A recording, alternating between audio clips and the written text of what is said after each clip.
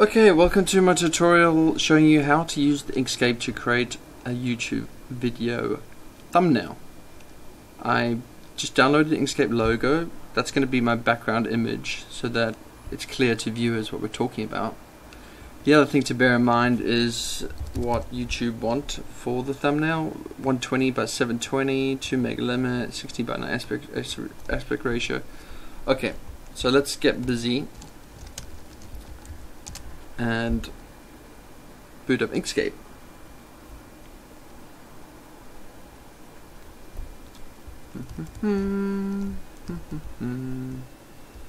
Right, first things first, let's set up the canvas. 1280 by 720, sorry. Let's make it a white background, because I don't know what YouTube does with transparency layer. There we have it.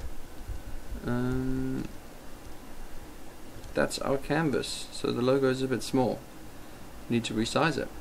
Just select it, lock it to keep its aspect ratio, make it huge. Great. Now we need some writing. How to make a YouTube video thumbnail using Inkscape.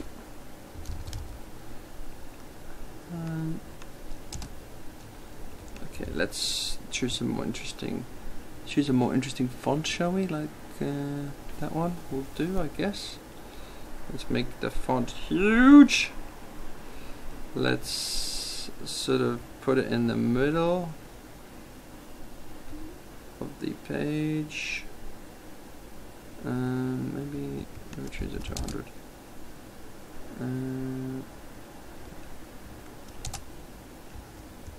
Let's also make it like a brighter color or something. That should be. That will be fine. I'm no artist, I'm afraid. Could even be bigger. Make it 140.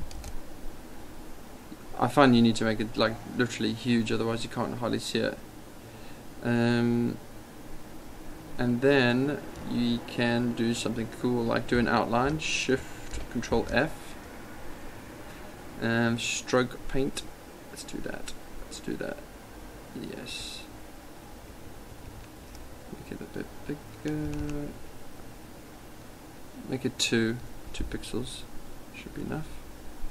So. See, it has a little bit of an outline. Perfecto. That's fine, isn't it? Let's export it. Export back there.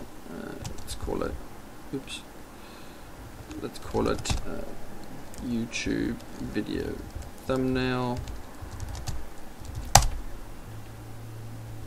And let's have a look at what it looks like. YouTube video thumbnail. How to make a YouTube video thumbnail using Inkscape.